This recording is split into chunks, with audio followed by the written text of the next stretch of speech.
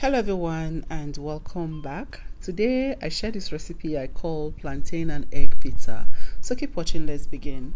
First I'm going to peel some ripe plantains. These plantains have been washed already.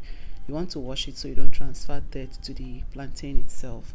Once that is done, go ahead and cut them into any shape you like. You can cut this into a round shape or just go ahead and cut them into the regular plantain shape. Okay, so once that is done, I'm going to add a bit of salt. You can add salt if you like. The salt for the plantain is optional. So add some salt, toss it around, and then we're going to shallow fry them in some oil.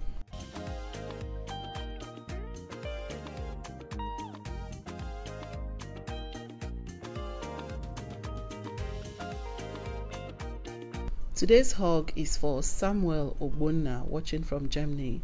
I'm glad you love the recipes. Please let me know where you're watching from so I can send you a hug in my next video. Once the plantains are golden brown, scoop them out and set it aside.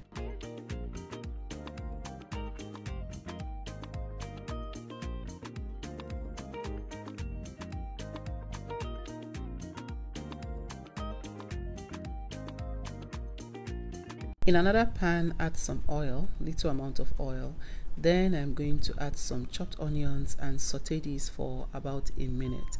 After 1 minute of sauteing the onions, I'll add some red bell pepper chopped, some tomatoes, and some scotch bonnet pepper. To season this, I like to keep it really simple with just seasoning cubes and salt. Feel free to add curry, thyme, or whatever seasoning you prefer. So now I'm going to let this fry for another 2 minutes.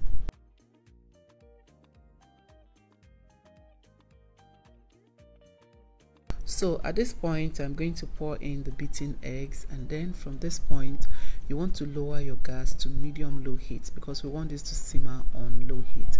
Next, I'm going to add the fried plantains on it. I'm just going to arrange it gently like so on the eggs and then let it simmer on medium-low heat. I'm going to cover this up anyway and just let it do its thing. But here I added some basil leaves, which I love. I love the fragrance it brought to this. You can also use curry leaves in place of basil. And then once it hardens up like this, you know it is ready. You guys, promise me you'll try this recipe.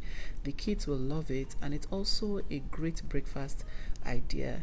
So yeah, enjoy this over a glass of orange juice with some tea, and I'm sure you'll love it. Send me your pictures on Instagram at joyfulcook_ if you get to try this out, and I'll see you in my next one. Thank you so much for watching. Bye.